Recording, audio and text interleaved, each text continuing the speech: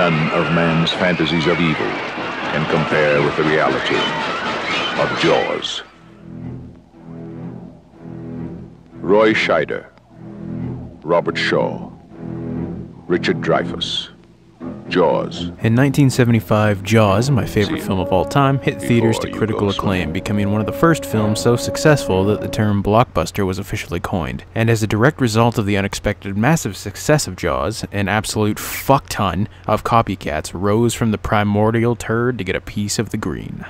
Barracuda, the Last Shark, aka Great White, Piranha 2, The Spawning, directed by fucking James Cameron of all people, yeah, we'll get into that someday, Tintorera, Killer Shark, Tentacles, Mako, The Jaws of Death, Devilfish, Orca the Killer Whale, and a crapload of other ones. Including today's masterpiece, Up from the Depths, also known as Jurassic Jaws in Japan. It was directed in 1979 by Charles B. Griffith.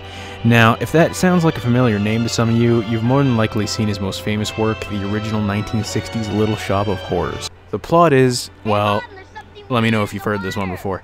An earthquake causes a hole in the earth to break open, unleashing a prehistoric fish that starts feeding off the tourists at a fancy rich people's resort. The characters are all stock: surfer dude, hot chick, drunken boat captain, scientist. Though I do, however, love the resort manager Oscar Forbes, played by Kedrick Wolfe, because he chews the shit out of every scene he's in. It's great. Rachel, what's the matter with you? Are you pregnant? Mr. Lasseau. Oh my God, you've been raped! I also love this Japanese guy who decides to go all samurai on this fish and kill it with a sword. Good morning, Mr. Suki. Ohio gozaimashita, Mr. Ford. Ohio's a nice state. Now for a movie like this, you can't really come into it expecting much. I mean, really, we come here to see people getting brutally mauled and eaten and torn to pieces by a killer shark. I say shark because look at the poster. It's clearly a fucking shark, even though when you actually see the thing, it looks like a retarded, bug-eyed guppy fish. Remember in Jaws: The Revenge? Yeah, we're comparing this to Jaws 4. When Sean Brody gets killed and it's just a mess of cuts and flashes to the point where you can't even tell someone just died. Well, every kill in this movie, and I mean every fucking kill, is exactly that. Cut, blood, flash, cut, blood, flash, cut. It just assaults your eyes. It's horrible. The whole time I was watching this movie, I kept thinking, why do all the voices sound really badly dubbed? Like, am I losing my mind? I mean, listen to this. I want to go to fish. Quiet. That's some bad ADR, and the whole movie sounds like that. Well, no, I'm not crazy. Joe Cantrell, who plays the photographer who dies in the beginning, actually said, and I quote, "One reason the dialogue is so stilted is that somehow the soundtrack and the written script were lost.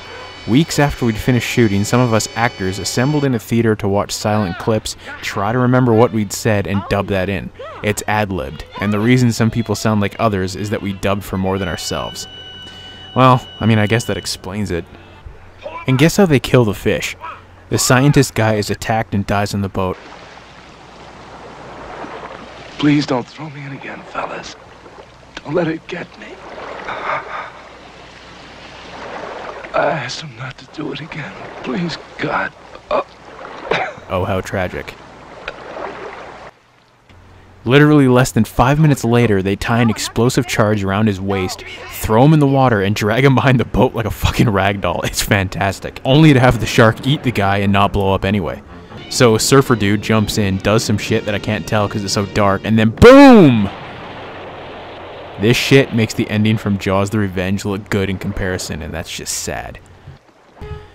Up from the Depths is a dumb movie. Even by B-movie standards, it's pretty dumb. All but 2 characters suck, and you can't even depend on it for good cheesy shark-killing action because the fish is barely even in the movie. Even the director looked back at this movie with disdain, saying how horrible an experience it was. And again, I quote, "We had it written by one of the typists or secretaries in the office who didn't have any thoughts of becoming a writer.